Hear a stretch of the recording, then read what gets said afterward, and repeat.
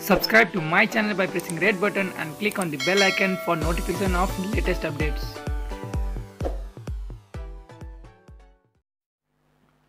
लकडाउनको समयमा पनि विकास निर्माणका काम पर्वतमा धमाधम हुन थालेका छन्। कोरोना भाइरसको संक्रमणबाट बच्नको लागि देश नै लकडाउन भएको बेलामा जिल्लामा विकास निर्माणका कामले गति लिन थालेका हुन्।